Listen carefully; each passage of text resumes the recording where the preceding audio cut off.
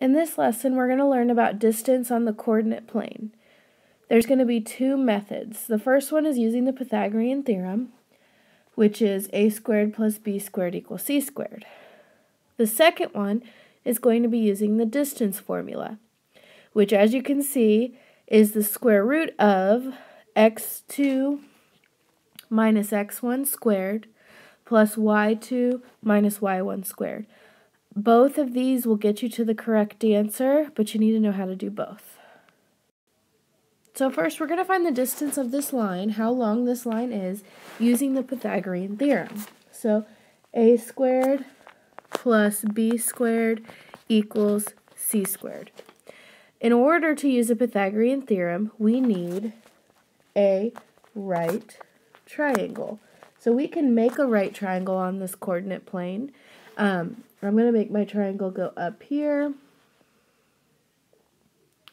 and over here. So now I have a right triangle. Now I just need to count the spaces, and in this case, each box is only a half, so we have to go up 2 boxes. So this would be 1, 2, 3, 4, 5, 6. So my A is going to be 6, so I'm going to do 6 squared. Now I'm going to look at my B. I have 1, 2, 3, 4, and a half. So my B is 4.5 or 4 and a half. So that's going to be plus 4.5 squared, and that's going to equal c squared. So now I just need to solve. Well, 6 squared is 36. 4.5 squared is going to be 20.25. And that equals c squared. 36 plus 20.25 is 56.25, equal to c squared. And then we need to square root both sides. Those will cancel. C is equal to 7.5. Now let's see if that's reasonable. If my hypotenuse is 7.5, that is the longest side of my triangle, and it's pretty close to my legs, 6 and 4.5, so that is a reasonable answer. Now I'm going to use the distance formula to find the same exact line. So we should get the same answer, but finding it in a different way. So the distance formula is going to be the square root of x2 minus x1 squared plus y2 minus y1 squared. And let's see, that should be a 2 at the bottom. We're not doing y squared, we're doing y2 here. Okay, so we take our ordered pairs, and I do notice that there's an error on the picture. This shouldn't be -2, 4 because it only goes over to 1.5. So this point should be -1.5, comma 4. So if I have -1.54 and 3, -2, I have x1 and y1 and x2 and y2 that I need to label. So x always comes first in each ordered pair. So my -1.5 is going to be x1, and my 3 is going to be x2.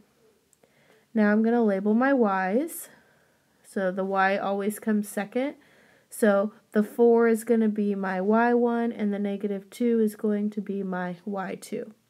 So now I just need to put them in the correct spot, and I'm square rooting this whole thing. So here's how the formula looks. Now I'm just going to plug in the numbers. So I have my x numbers. x2 is 3, x1 minus a -1.5. Be careful of the minus the negative there.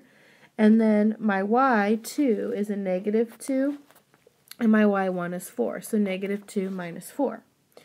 So let's start to solve. Minus a negative becomes a plus.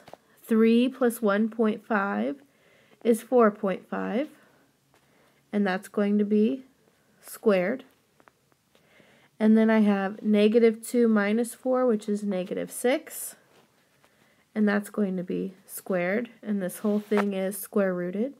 So 4.5 squared is 20.25. And then negative 6 squared is negative 6 times negative 6, which is positive 36. This whole thing is square rooted. 20.25 plus 36 would be 56.25. And then we need to square root it, which would equal 7.5. So we get the same answer for the distance of this line here, which is 7.5. The label would be units.